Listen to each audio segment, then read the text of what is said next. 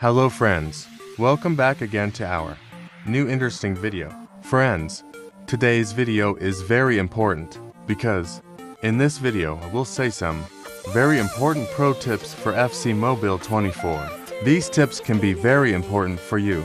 And friends, if you are new in this channel, then please subscribe this channel for more helpful information like this. Okay friends, let's start the main topic. Trying to improve at FCmobile. Want to know how to get started, what to look out for, and how to become the best EAFcMobile player? Then read along as we give you the best EAFcMobile tips. Play EAFcMobile live events. Live events are an excellent way to upgrade your squad. There are several solid events throughout the year, some of which you might recognize from EAFC24. EAFcMobile quests and daily logins. Another great way to improve your squad is by logging in daily. That way you earn daily rewards for doing absolutely nothing, except for starting up EaFcMobile of course.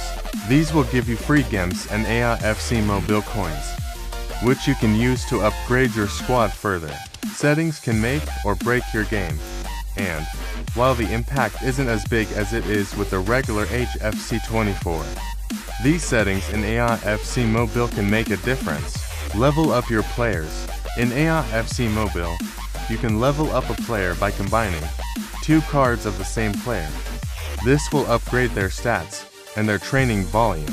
Pick the right EaFcMobile skill moves. In the team editor, next to formations and roles, you can pick skill moves. We recommend at least the scissor and rainbow flick.